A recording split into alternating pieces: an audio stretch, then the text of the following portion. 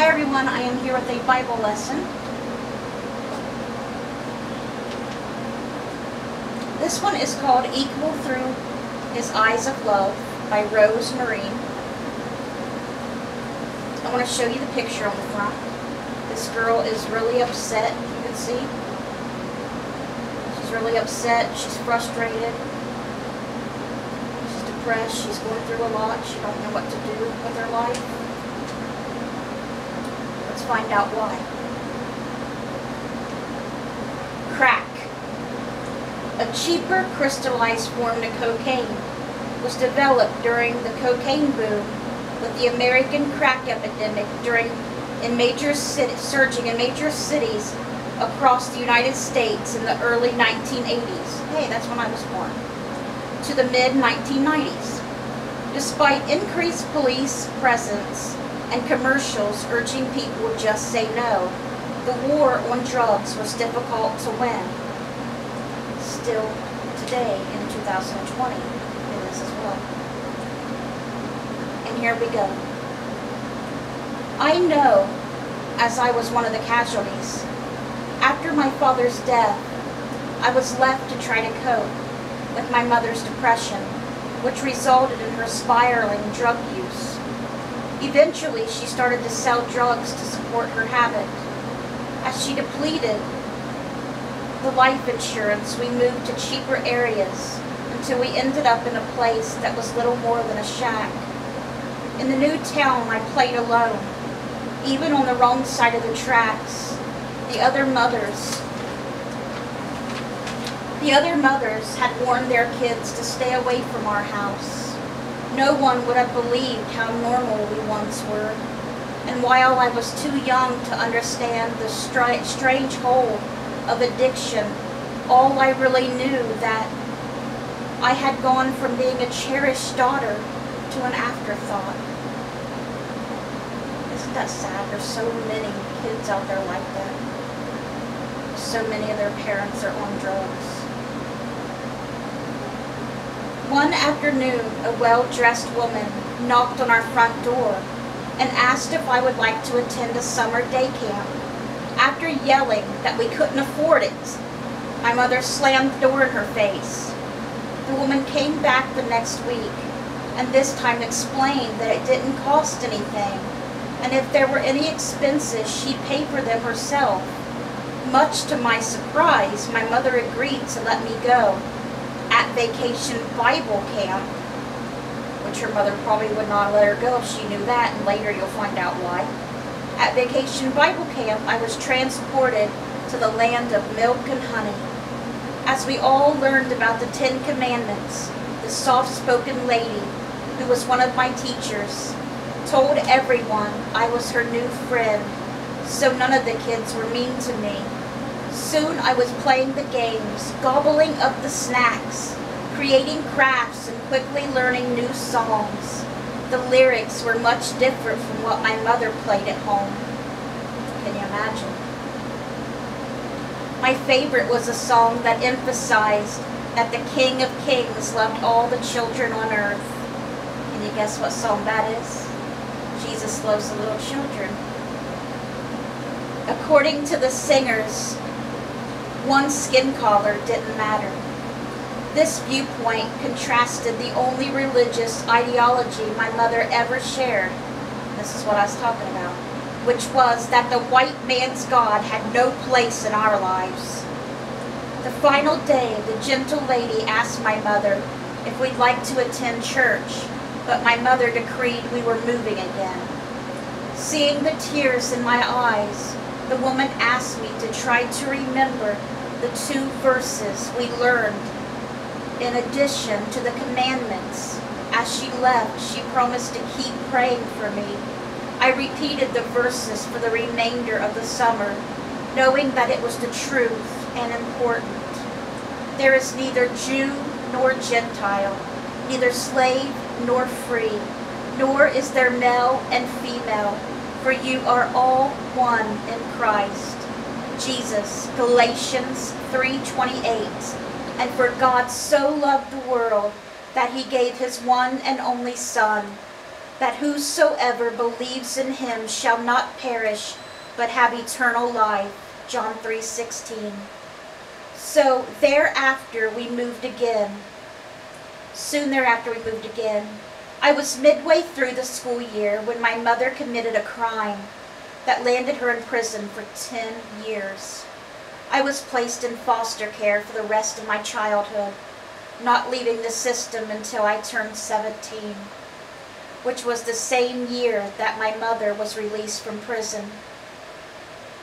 I didn't think they let him out till I was 18, but they let her out when she was 17. And not to live with her mom either, you'll see. Isn't that weird? Listen. She still wouldn't stop taking drugs, so I had a choice to make. Try to make a home with her, or to go down a different path. Although it had been 120 months since I had heard the simple gospel message, I knew I wanted that truth in my life. See, if you just plant that little seed to somebody, just that little seed of faith about Jesus, you don't know what that'll mean to somebody. This girl's mom told her Jesus had no place in their lives and didn't teach her nothing about Jesus. She went to a day camp for a little while during the summer and had a nice lady teach her about Jesus, and then went back home and went through all this stuff with drugs with her mother and going back through foster care and all this stuff, and remembered it, and then had Jesus in her life for the rest of her life. And her kids will as well. You'll see. You'll see. Although it had been 120 months since I had heard the simple gospel message, I knew I wanted that truth in my life. I let my mother know that I loved her and would help her as much as I could, but I decided to follow Jesus. My mother died with an overdose 3 years later, and although I was sad, I never regretted making the decision to become a believer. The Bible tells us of Peter, who received a vision from the Lord, where he was instructed to choose an animal to kill and eat. His problem was that the animals presented both clean and unclean in the laws given in Leviticus. The Israelites were forbidden to eat animals God defined as unclean. So Peter, a law-abiding Jew, refused. During that time, God had also called Cornelius, a Roman Gentile, to follow him. Peter's vision ended with a clear warning to not think that God encourages prejudice, as the voice that spoke to him a second time said, "Do not call anything impure that God has made clean." Acts 10:15. He obeyed and later stayed in the home of Cornelius, which broke every Jewish social restriction of the time, since Jews were not supposed to associate with Gentiles. God broke through Peter's religious baggage to have him invite a spirit-filled spokesman to take the gospel to outcasts in the same way in my life. A servant of the Lord ignored those who thought her actions of crossing race lines and economic barriers foolish. In not limiting herself to what kind of child might accept the gospel message, she changed my life. It takes the courage of the Holy Spirit to look at someone different and truly see that they too are made in the image of God. As for me, I am eternally grateful that someone did. And that was her story. Isn't that a beautiful story? Just plant that little seed of faith, that little seed of Jesus, and you can see how much, like I tell you, can change someone's life, guys. Just that little seed. That's why practicing those verses, because you never know. All right, and here's another story for you. Can you check the time? Sure, I'm just going to check the time real quick to see. This one's by Julie Davenport, and it is called The Prejudice Point. You good? Okay. You, part Indian, my boyfriend's father grunted when he met me. Well, yes, I answered proudly. I was raised white, but my high cheekbones, dark skin, and long dark braids gave that part of my family heritage away. I later learned that in his eyes, being even part Native American was a big strike against me. It's probably a good thing that relationship didn't go very far. One of the sorrows of my life is that I do not have a specific or interesting ethnic heritage. Too many nationalities are blended in my blood. I've always been jealous of those who have cultural festivals to jump into. Between my longing for cultural connection and being a Christ follower from a young age, I've been more fascinated than disparaging of different races.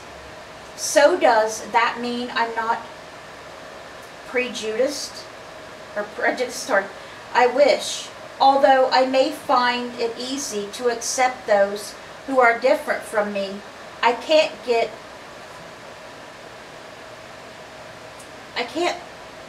let them get self-satisfied yet. I can't be unsatisfied. I've learned in the past few years that I do have to fight. I do have to fight the sin of bias. For instance, I realized I'm pretty biased against young women at the office, you know. The cute young ones who tend to get more opportunities than the middle-aged women like me. Or how many times in our world have I seen a man get better salaries for less intensive work than a female? Or how about those people who have had opportunities or wealth? Those are the prejudices that make me cross the road instead of reaching out, building relationships. For Peter in Acts 10, the dividing line between acceptance and shunning was because Cornelius was a Gentile. But when the Holy Spirit captured Peter's attention, Peter was willing to follow the Holy Spirit's direction and embrace those he'd previously avoided, because Jews were not supposed to associate with Gentiles. But God stopped that. What is your prejudice point? Will you have the courage to ask the Holy Spirit to open your eyes and then to follow His direction?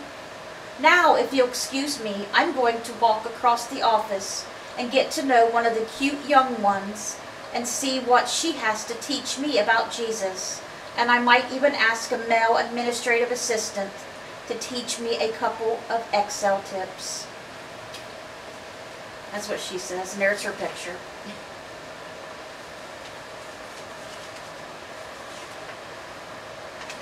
I had a friend who was Indian or part Indian. She was beautiful. She passed away of cancer, but I thought she was beautiful, and she had the long black hair. Loved it. Loved it. I'd love to have it and be part Indian. I was jealous. And the last one, I just want to read this to you. Beyond Standard, arms wide open, and then I'll be done. We chop the world up in illegitimate ways. We meet up with a person or a place or a thing or an idea, and immediately we stack it in one of two categories. Things I like or things I don't like, or things that are like me, things that are unlike me. So we'll create these two piles. A pile of good stuff, which of course we think is all the stuff we subscribe to. Then there's this other stuff over here that we then demonize and call the negative and try to eliminate. We want to blow it up. Jesus had this crazy way of undermining that whole deal. Anyway, you could chop up the whole world in the first century. Palestine, Jews and Greeks, men and women, clean and unclean. Jesus would go buddy up with the wrong side. He would touch them. He would eat with them. He would, and people would get so mad. He would befriend them. So you start to get a sense, especially over a wide sweep of the Gospels, that perfection for Jesus was not the division and then elimination of the negative. He lived his life like a person with his arms wide open. Yes, he did. not like someone who's making fists. Perfection for Jesus was not eliminating the negative, but redeeming it. Somehow resurrecting it, bringing new life to it. He's about redemption. Amen. Yes, he was. Just like when he helped the Samaritan girl, remember? He went and talked to her. Jews weren't supposed to do that. And Jesus helped and talked to everybody. Alright guys, well I will stop there with the Bible lesson. That was our first standard Bible lesson. And I have a few more for you. And then when we're done with them, we'll be done with them. Unless I get any more. I just had a friend give these to me and I'm not sure if she's going to get any more or not. But if not, then we won't have any more. But if we do, I'll let you guys know. But I do have a few more left. So we'll have them for a few more days. Let me know if you guys like these or not. I thought it was a pretty good story. But I hope you guys enjoyed the Bible lesson. I hope you guys have a great rest of your night. Let's bring those souls to Jesus, and God willing, I hope you guys have a great night's sleep. Good night, guys.